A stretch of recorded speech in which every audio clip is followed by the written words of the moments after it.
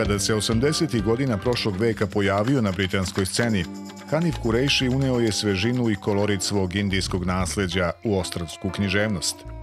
Životni impulsi, strasti, rascep identiteta, rasna diskriminacija, pravila koja postoje da bi se rušila, samo su neki od tema kojima su Kurejši, kao i neki drugi veliki pisci iz postkolonijalnih zemalja, razbudili englesku literaturu koja je u to vreme tonula u letargiju.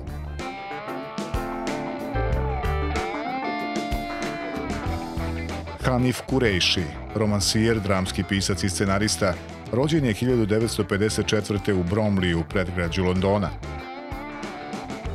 Završio je studije filozofije i rano počeo da piše. U književnost je ušao preko filma i pozorišta. Njegov scenario za film Moja lepa perionica 1985. dobio je brojne međunarodne nagrade i otvorio put njegovom prvom kultnom romanu Buda iz predgrađa. Slede naslovi Crni album, Intimnost, Telo, Poslednja reč, Ništarija, kao i dramska dela i eseji. Hanif Kurejši je nedavno bio gost književnog festivala Krokodil u Beogradu. Razgovor za našu emisiju krenuo je pričom o intimnoj mapi njegovog života. Hanif Kurejši, it's a great pleasure to have you in Belgrade, so welcome. Thank you very much. I would like to begin the interview with one of the key words in your prose and of your life, suburbs. You grew up in suburb of London. What was the feeling living there? Well, my father came from India, Bombay, as it was called then, and we were an Indian family. And he met my mother. And we grew up, me and my sister, in the suburbs in the 1960s. It was both incredibly boring and dull and ordinary. But now, looking back on it, it seems to me that it was also quite exciting. But at the time, how did you feel when you were a child? I was mostly bored. I was mostly bored, and I realized now I was waiting to grow up. I was waiting to grow up and live the life I wanted to live. In your latest book, you write that you were the only person of color in the school and also in the suburb. Yeah. So what was that experience of mixed race background? Well, it was very disconcerting because you were an odd child. And of course, there was a lot of racism, there was a lot of violence at that time. And the racism was very, very overt. It was like everyday racism. I mean, common abuse. So there was the official world, which was the official world of school, which was really dull, and the white world where young, lower middle class kids got married very young and they went into factories or they became plumbers, or we were lower middle class. But my father was an intellectual. And my father, it's your father, he wanted to be a writer. My father had been a journalist. He was an intellectual. He had a very good library. I come from an upper-class Indian family, mostly of doctors, writers, journalists, intellectuals. So I had a very strange childhood in this very alienated proletarian world with this kind of intellectual background and a house full of books. I read all the time because there was nothing else to do. You had one TV with 2 channels, which your parents used, and so unlike I've got 3 sons now, they have hundreds of hours of entertainment through their phones. I had to read Flaubert or Zola or Dostoevsky. So even though I'm a delinquent child and uneducated, in another way I'm quite educated because I just found stuff in the house. And I decided I would become a writer. How did you decide to become a writer? In order to escape from the suburbs? I wanted to be a writer because my father was a writer. And he was writing novels. He was writing novels that were not published. So, although it was odd for a mixed-race, lower-middle-class boy to want to become a writer, it wasn't odd in our family. And then I began to think about race. And I began to think about what race meant. And I remember somebody saying to me, you should write about race, you should write about yourself, you should write about your family, you should write about your position. And suddenly I saw that being a mixed-race kid in a white world, it wasn't so weird. In fact, it was a subject.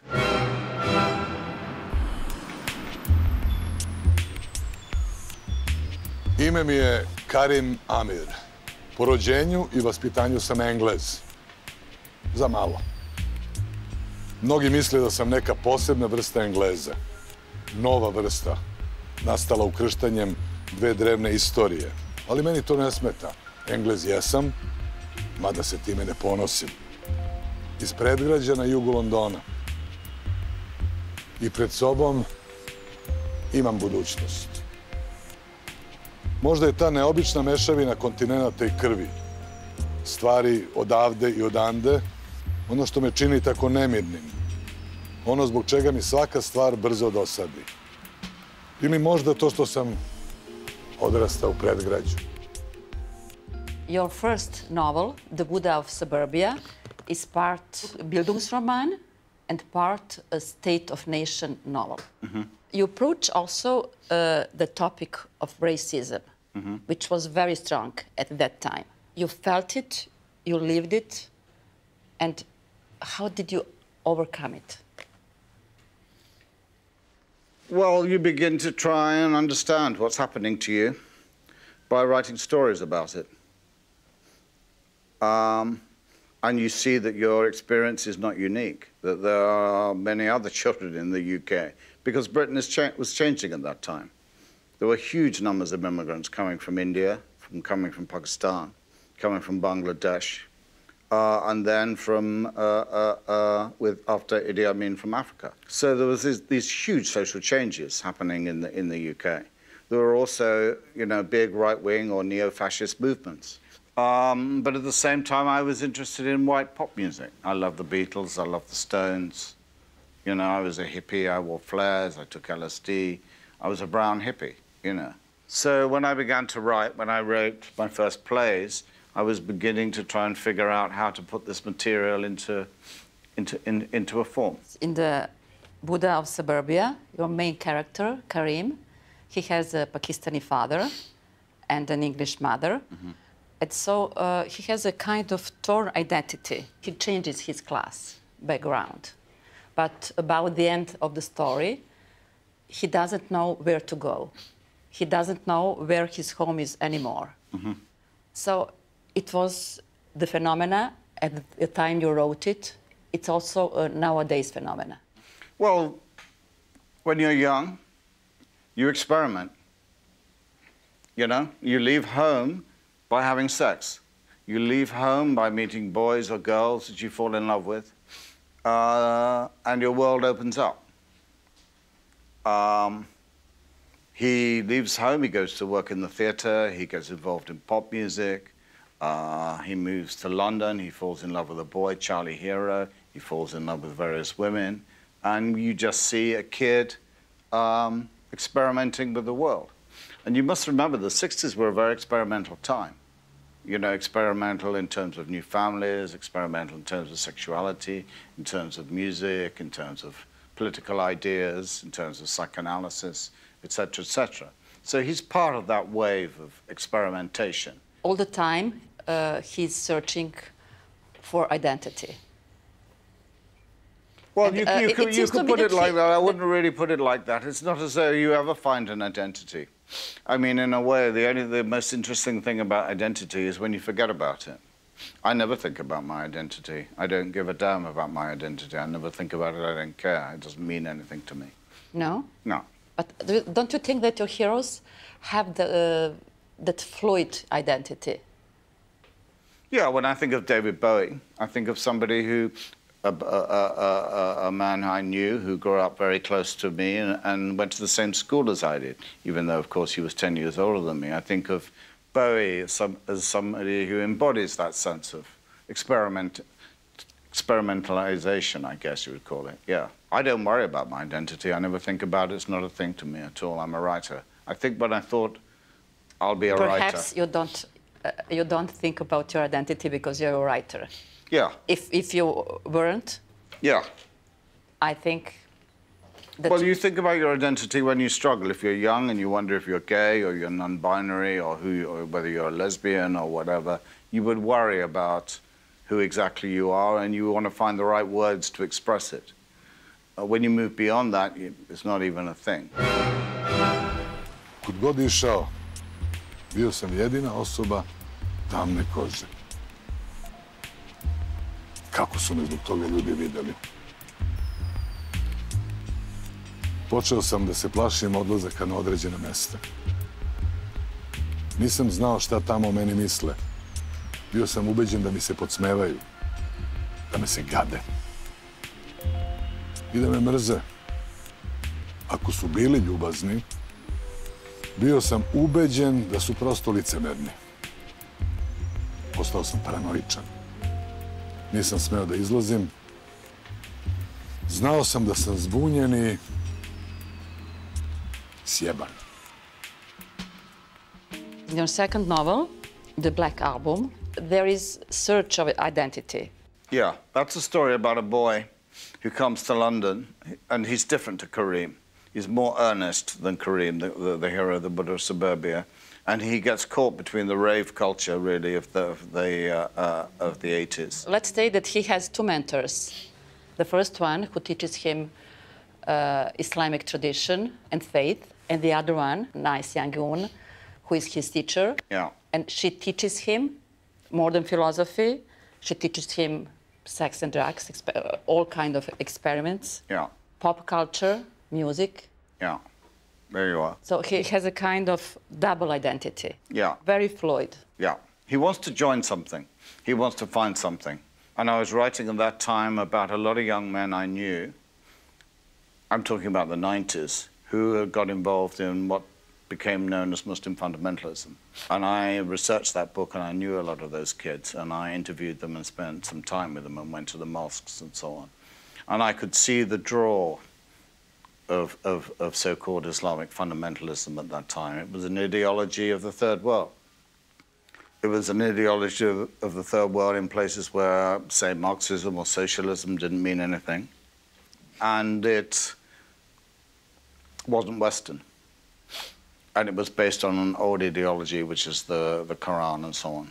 And it made them feel very big and brave. And you can see it even today with the Taliban. It's the same ideology, exactly the same. At what moment did you become aware of that Islamic radicalism? In the 80s, the early 80s, when I went to Pakistan for the first time, when I found that all my family were supporters of Ronald Reagan. And that really shocked me because they'd been leftists. But they saw that there were two forces in the world. One, neoliberal capitalism of Reagan that had been developed in Chicago, which we now live in the West, and what we call fundamentalism, Islamic fundamentalism, which was very, very dangerous in Pakistan and growing then. And then, of course, Zia hanged Bhutto, and the country became an Islamic republic.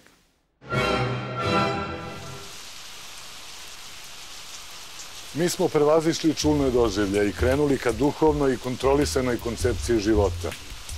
Odnosimo se prema drugima s poštovanjem i ne razmišljamo kako ih možemo iskoristiti. Činimo drugima. A to je baš ovo što radimo sada. Da? Ako se budemo toga držali, reče Čad, moći ćemo da se odupremo, ma koliko budu nastojali da nas potkupe. A shvatam. To mi je veoma drago, brate, jer vidim slabosti u tebi.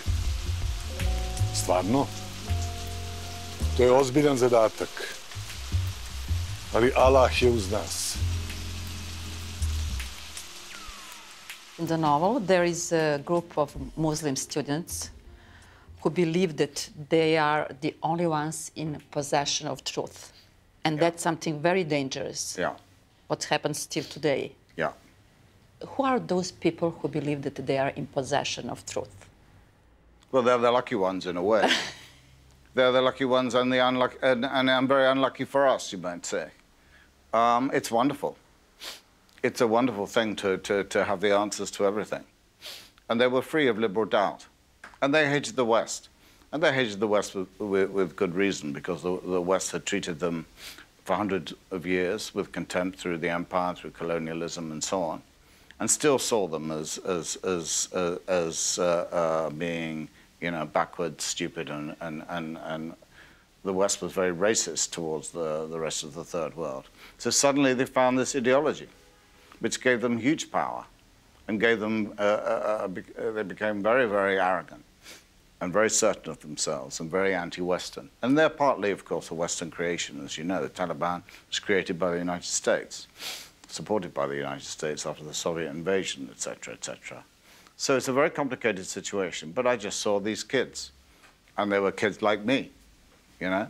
Most of them had been born and brought up in the UK, not all of them. Some of them had come to the UK when they were young. But they were very, very politicized and very determined. And they just looked crazy to me. I mean, the stuff they believed. But now it's the ideology of ISIS. It's the ideology of Al-Qaeda and the ideology of the Taliban. So there you go. Yes, on one hand, we had the intolerance of the Muslim part. But what about Europe? Is tolerance that supreme value in our societies? I mean, in Western societies. Well, the West is becoming increasingly fundamentalist too. I mean, Christianity is a fundamentalism as well, and you see exactly the same thing in Hungary, you see it in Poland. And they're mirror images of the Taliban, really, the same ideologies, same hatred of women, same hatred of gay and queer people, the same desire to persecute those who don't follow the same ideology. So there is a very strong consonance, you might say, between Islamic fundamentalism and nationalism. In your prose, you approach a very large spectrum of topics. We have already talked about racism, faith, intolerance, multiculturalism, but you like to approach also the very intimate parts of the human soul. Do you think that writers could be a better psychologist than psychologists? Well, Freud said that. He said all the insights, he said, that I have had about the human soul, the psyche, the unconscious, etc., etc., he said these insights have already been had by Shakespeare, by Goethe, by Nietzsche, by the other philosophers and so on, except that Freud explicitly formulated them in scientific terms. What does interest you the most in the human soul? What questions? I mean, intimate ones. I want to write about what you might call intimate things, about what goes on between human beings, between a man and a woman, or a father and a son, a mother and a daughter, whatever it might be. Pokušavam da ubedim sebe da napustiti nekoga nije nešto najgore što toj osobi možeš da učiniš. Može biti neveselo, ali ne mora da bude baš tragedija. Ako nikada ništa ili nikoga ne ostaviš, neće biti prostora ni za šta novo. Možda bi u svakom danu trebalo da se desi neko pravo neverstvo ili neophodna izdaja. Bio bi to čin optimizma, nade, čin koji jemči veru u budućnost. Potvrda da stvari ne samo što mogu da budu drugačije, nego i bolje. A very nice title, The Intimacy, is the novel where you write about the man. He's about to leave his wife and his two sons for the other woman. In a way, do you suggest that marriage and love don't go along together?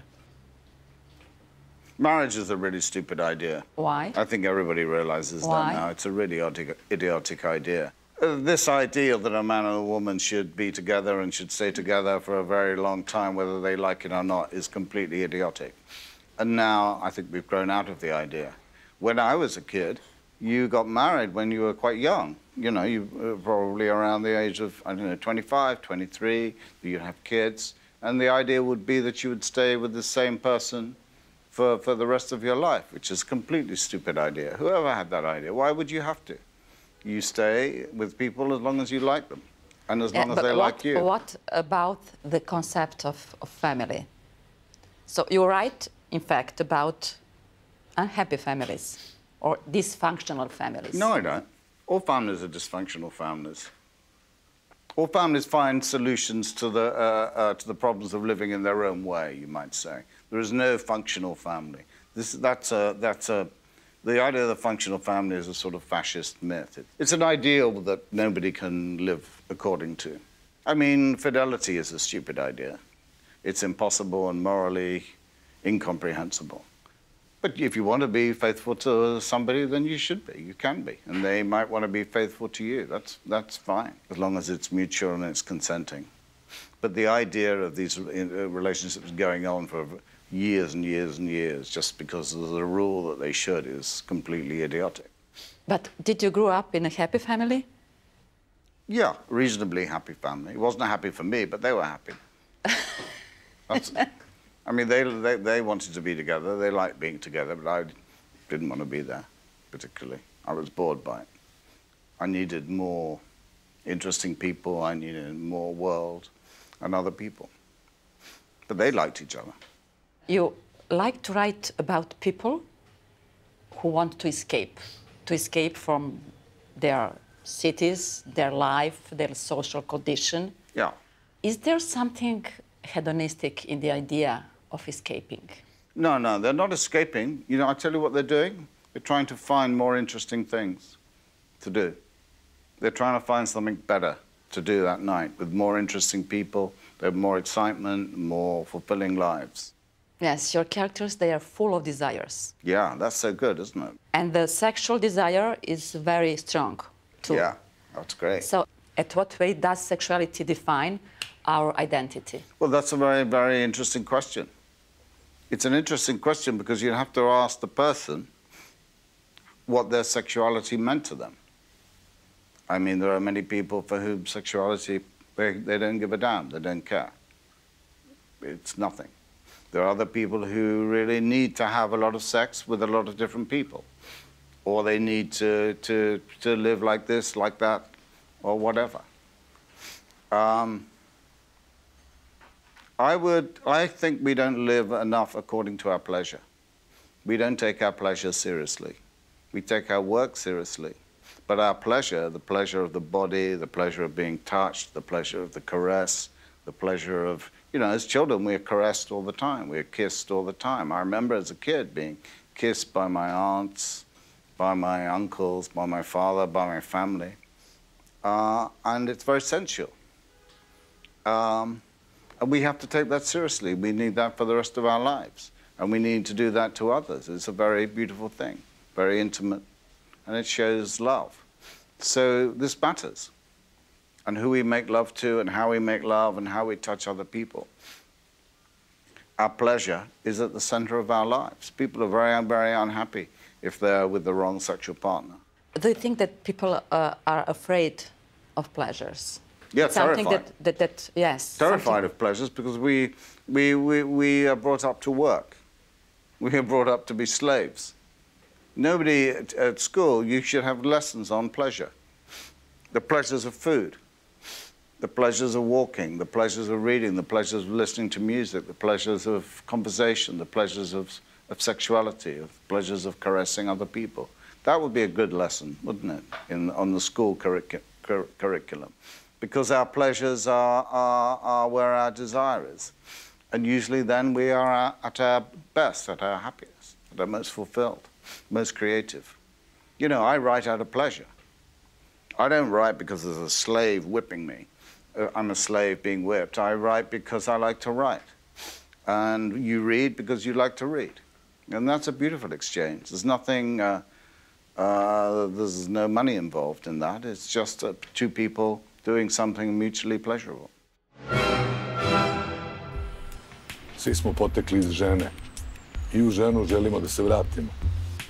Obrazovanje nestaje pred ženskim telom. Neverovatno je što iko nalazi vremena da se bavi filozofijom, književnošću, psihologijom ili istorijom. A i žene su toga svesne. I zato na ulici uvek izgledaju kao da žure. Lepotica nikad ne hoda polako. I would like to quote your hero from The Last Word, who is the famous writer, and he says, all sex and pleasures include a poisonous drop of perversion or devilish transgression of evil. So what would you say, Hanif Kureishi? Oh, all sex is perversion. It should be perversion. But what means perversion? I would say any form of sexuality that is accompanied by fantasy. I mean, my dog isn't a pervert. My dog doesn't have, I don't think he even has sexual fantasies.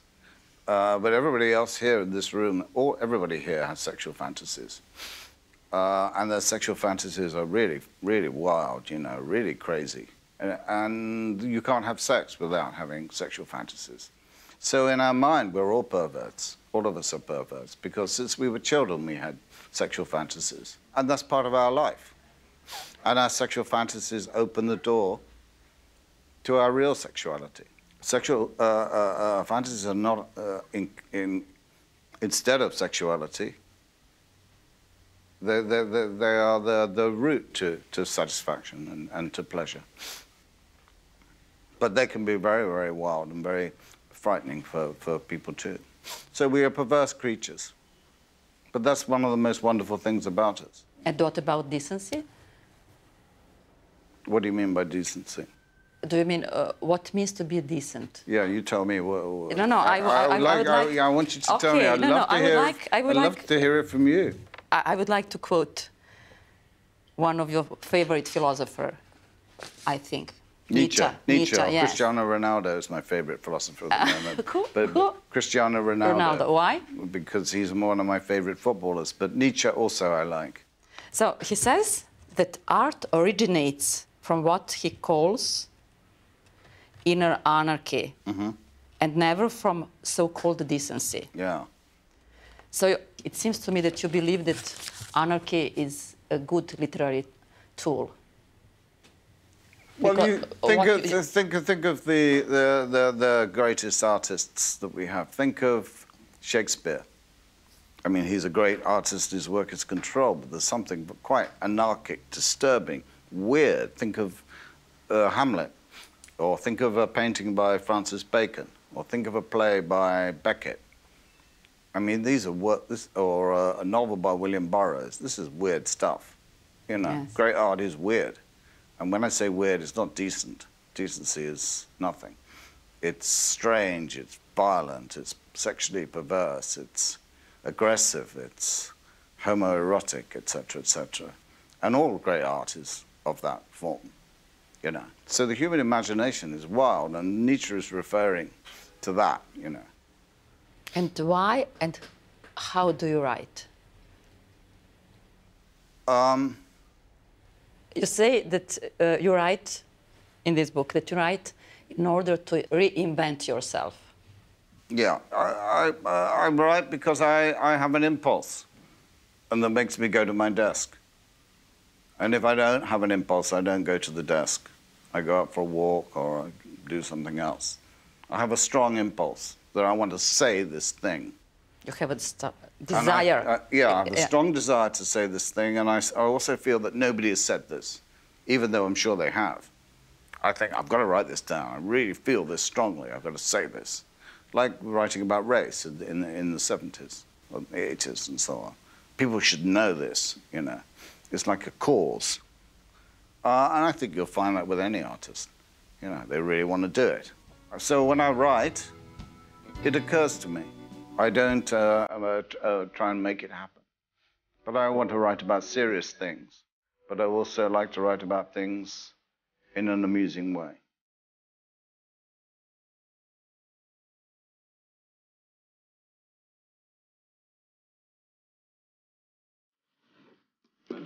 Okay, and this is from Ivana, my film director.